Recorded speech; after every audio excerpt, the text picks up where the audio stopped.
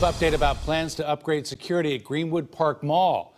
2 weeks ago, we told you about two incidents where employees at the mall were held at gunpoint right in the parking lot.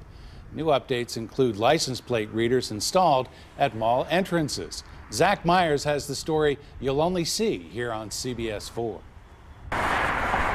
On the heels of an armed robbery and an attempted armed robbery of two Greenwood Park Mall employees last month, Greenwood Police and Simon Properties security officials are planning several security technology upgrades. We and law enforcement have to adapt to that and use the tools that are available to us to keep the public safe. In the coming weeks, flock license plate reader cameras like this one will be installed at 4 of the mall's entrances.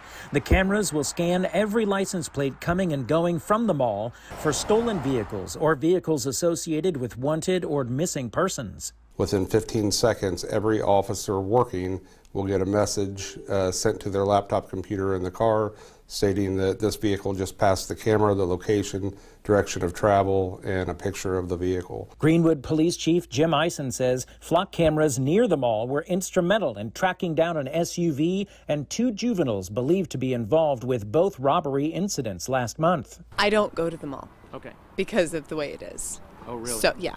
I think it feels uncomfortable. I mean, I walk out of the store sometimes and I'm thinking, is anybody following me? While these plans are not a direct response to the 2 armed incidents out here last month, the chief says it certainly gave the conversation more urgency. In addition to the flock cameras, Greenwood Police will use American Rescue Act funding to upgrade radio communications around the mall. Chief Eisen says the current system has been spotty for years. The new radio system could be up and running in 2 to 3 months. The license plate readers could be installed in the next 30 days. To help us get those people off the streets that are committing crimes like the robberies at the mall. Reporting in Greenwood, Zach Myers, CBS 4 News. We reached out to Simon Properties for a statement. A spokesperson declined to comment and instead referred us to Greenwood Police.